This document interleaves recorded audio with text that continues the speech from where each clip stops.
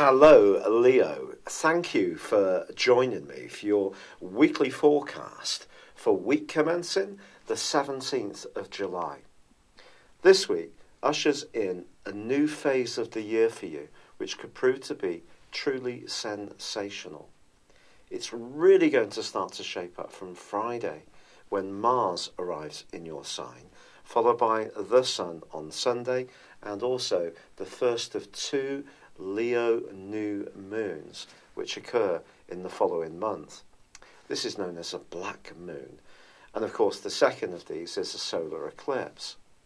But before then, the Sun and Mars continue in a very tender part of your horoscope and are being tackled by the rather restless energies of Uranus. And it's possible that you could feel quite on edge with this combination.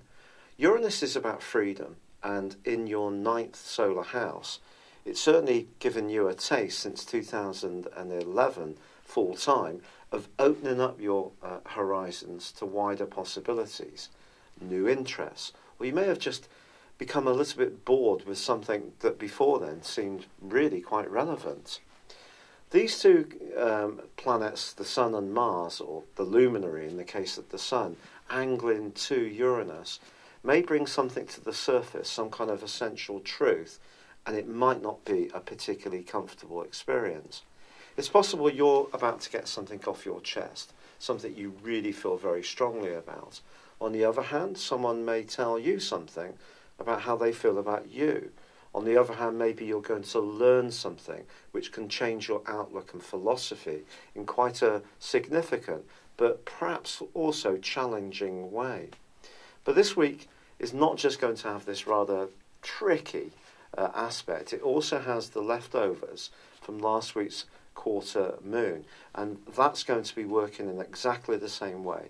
The type of issues you would normally shrug off, turn the other cheek to, could get under your skin a little bit if you let them.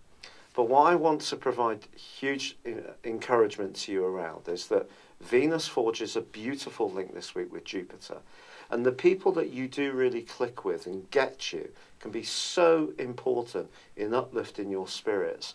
And perhaps you can also be very influential to theirs.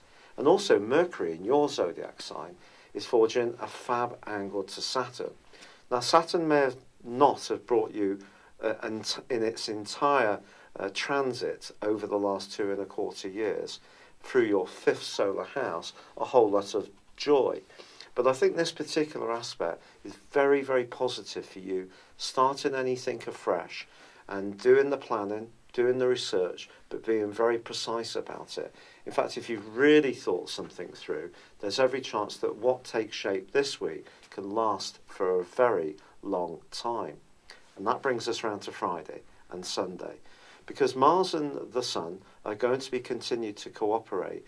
But whereas in the 12th house they were raking up a lot of old debris and psychological stuff, and of course were opposed by Pluto earlier in the month, now we have a situation where they're working very cooperatively together and alongside the moon on Sunday. This is going to give you a lot of focus, and your physical vitality is also going to leap as well. And whereas your mind may have been buzzing with lots of distractions earlier in the week, it can all start to fall into place as this week draws to a close. But the marvellous thing about this new energy coming in for you, Leo, is it's not a one-only hit.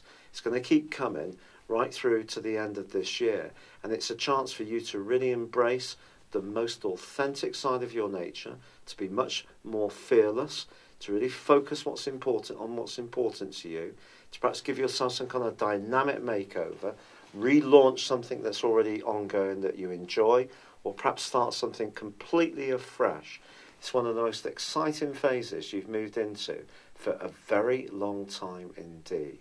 It's been a real pleasure being with you. Thank you for joining me. Good luck, and goodbye for now. Hello, thank you so much for watching my video. I'd love you to join me at my Horoscope Ace app. You can find this at www.horoscope-ace.com. You can use it through Android, iOS, Apple or Facebook. Check out your ascendant or your moon sign, or download your free birth chart. There's all your favourite videos, plus there are daily, weekly, monthly and yearly horoscopes for general, love, Chinese and Indian astrology. If your passion is tarot, there's my brilliant 3-card money or love tarot readings too. And it's all there at www.horoscope-ace.com. Thank you.